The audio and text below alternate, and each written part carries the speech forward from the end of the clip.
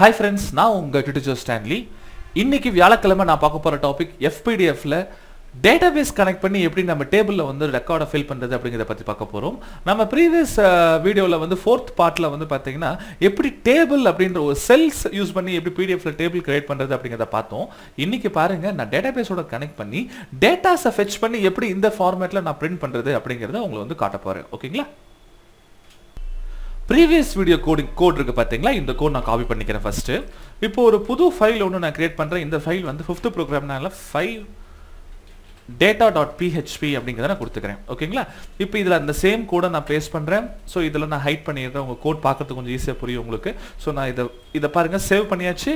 and then என்னோட browserக்கு போறேன். இதுல பாருங்க data.php நான் கிளிக் பண்றேன். previous recordோட அவுட்புட் எனக்கு இங்க கரெக்ட்டா வந்துருச்சு. ஓகேங்களா? இப்போ நான் வந்து என் டேட்டாபேஸ்ல நான் previous-ஆ வந்து பாத்தீங்கன்னா ஒரு டேபிள் ஒன்னு கிரியேட் பண்ணிருக்கேன். என் டேட்டாபேஸ் நேம் வந்து Tutor Joes.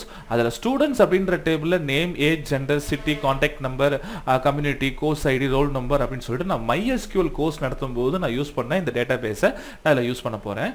இதுல நேம், ஏஜ், ஜெண்டர், சிட்டி இது நாலு மட்டும் பாத்தீங்கன்னா நான் இப்போ இதல நான் கொண்டு வர போறேன். ஓகேங்களா? சோ அதுக்கு ஏத்த மாதிரி இந்த டேபிளை நம்ம மாடிஃபை பண்ணிடலாம். இதல பாருங்க name, age, sorry serial number, name, age, gender, city அப்படிங்கறத கொடுத்துக்கிறேன். இந்த 1 இருக்கு பாத்தீங்களா நான் சொன்ன உங்களுக்கு லாஸ்டா 1 போடிங்கனா அடுத்த லைனுக்கு உங்களுக்கு அந்த கர்சர் போய்டும். சோ இந்த 1 நான் இங்க போட்டுக்கிறேன். இத ஃபுல்லா இந்த ரெண்டு லைன் மட்டும் நான் ரிமூவ் பண்ணிடுறேன். ஓகேங்களா? இத நான் சேவ் பண்றேன். இப்போ அவுட்புட்ல ரெஃப்ரெஷ் பண்றேன். பாத்தீங்களா? நேம், ஏஜ், ஜெண்டர், சிட்டி ரெண்டு வந்துருச்சு. சோ இந்த காலம்ஸ் நமக்கு ரெண்டு காலம் தேவையில்லை. சோ அந்த ரெண்டு காலம் மட்டும் நீங்க ரிமூவ் பண்ணிடுங்க. சோ இந்த ரெண்டு காலம்ஸ் மட்டும் நான் ரிமூவ் பண்ணிடுறேன்.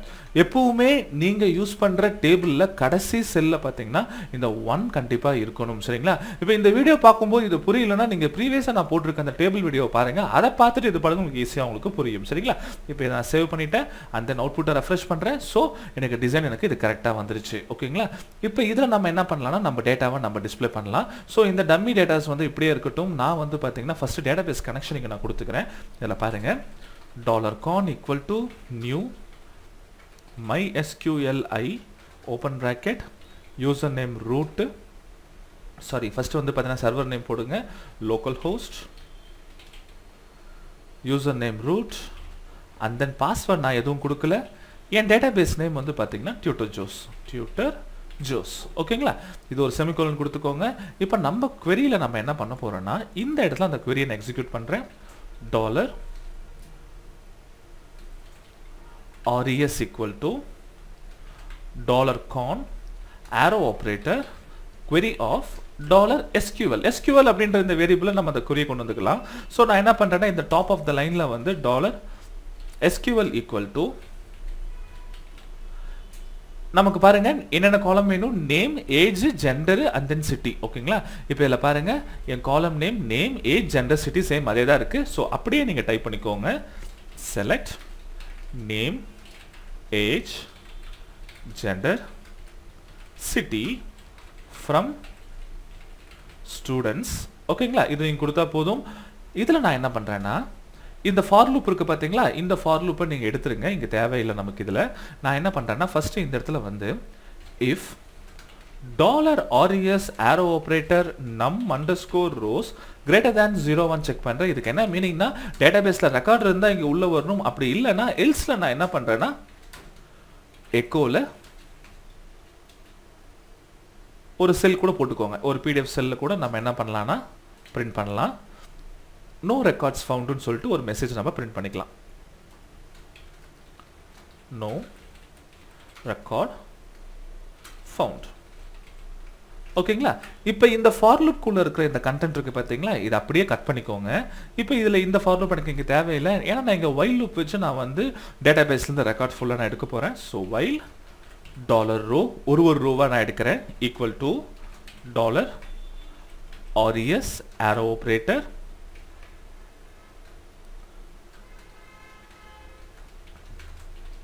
sorry fetch _ assoc fetch associate அப்படிங்கறத நான் கொடுத்துக்கிட்டேன்.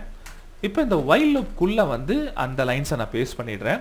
இதில் ஃபர்ஸ்ட் லைன் வந்து பார்த்தீங்கன்னா டிஃபால்ட்டாக வந்து பாருங்க இங்கே 1 வரணுங்களா 1 2 3 வரணும். ஸோ இங்கே நான் என்ன பண்ணுறேன்னா $i = 0ன்னு சொல்லிட்டு வெளியே நான் வச்சிருக்கேன். அப்போ என் லூப்புக்குள்ளே வரும்போது என்ன பண்ண போறேன்னா $i++ அப்படிங்கிறத நான் கொடுக்க போகிறேன். ஓகேங்களா? அப்போ பார்த்தீங்கன்னா இதில் எத்தனை ரெக்கார்ட்ஸ் இருக்கோ அத்தனை ரோஸ் வருங்களா? இப்போ நம்ம ரோஸ் பாருங்க எத்தனை இருக்குன்னு பாருங்க. டோட்டலாக இங்கே 22 ரோஸ் இருக்குது நம்மக்கிட்ட. ஓகேங்களா? இப்போ அவுட்புட்டில் ரெஃப்ரெஷ் பண்ணால் 22 வந்துடும் பாருங்க. கரெக்டாக வந்துருச்சுங்களா? அப்போ 1 2 3 சீக்வன்ஸும் எனக்கு கரெக்டாக வந்துருச்சு. ஏன்னா இந்த i++ கரெக்டாக எக்ஸிக்யூட் ஆகுது. அண்ட் தென் நேம் வந்து நம்ம எடுத்துக்கலாம். நேம் இந்த ரோ வேரியபிள் மூலிமா ஈஸியாக நீங்கள் எடுக்க முடியும். ஸோ இந்த இடத்துல நான் என்ன பண்ணுறேன்னா $row of name. சரிங்களா?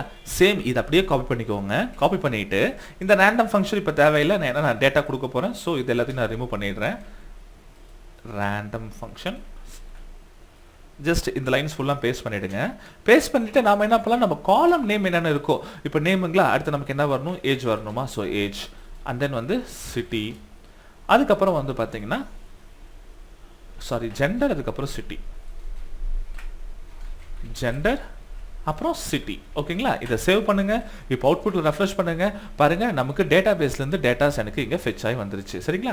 இது எனக்கு சென்ட்ரல் அலைன்மெண்ட் வேணாம். எனக்கு வந்து ஜெண்டரும் எனக்கு அந்த சிட்டியும் சென்ட்ரல் அலைன்மெண்ட் வேண்டாம். ஸோ அதை நம்ம என்ன பண்ணலாம்னா ரிமூவ் பண்ணிடலாம். இப்போ இங்கே பாருங்க இந்த சியை நான் வந்து எடுத்துடுறேன். இந்த சி அண்ட் தென் இந்த சி. இப்போ சேவ் பண்ணுங்க. அவுட்புட்டில் ரெஃப்ரெஷ் பண்ணுங்க. ஸோ அலைன்மெண்ட் உங்களுக்கு அது ரிமூவ் ஆயிடுச்சு. ஸோ ஜெண்டர் கரெக்டாக வந்துருக்குங்களா? சிட்டி கூட இன்னும் நம்ம என்ன பண்ணலாம்னா வித் கொஞ்சம் இன்க்ரீஸ் பண்ணலாம்.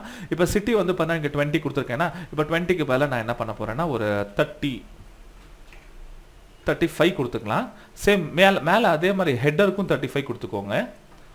35. இப்போ சேவ் பண்ணுங்க. அந்த வித் ஆட்டோமேட்டிக்காக 35க்கு மாறிடும். இப்போ உங்களுக்கு கரெக்டாக அந்த செல் அதுக்குள்ளே அட்ஜஸ்ட் ஆகிடும். சரிங்களா?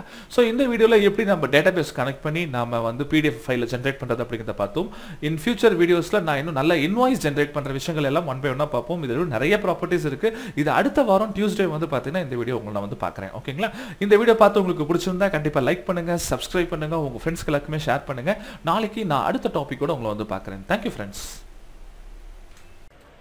எங்கள் சேனல் இன்னும் சப்ஸ்கிரைப் பண்ணாதவங்க மறக்காமல் சப்ஸ்கிரைப் பட்டனை ப்ரெஸ் பண்ணுங்கள். அண்ட் நாங்கள் அப்லோட் பண்ணுற வீடியோவோட இமீடியட் நோட்டிஃபிகேஷனுக்கு இந்த பெல் ஐகான் மறக்காமல் ப்ரெஸ் பண்ணுங்கள்.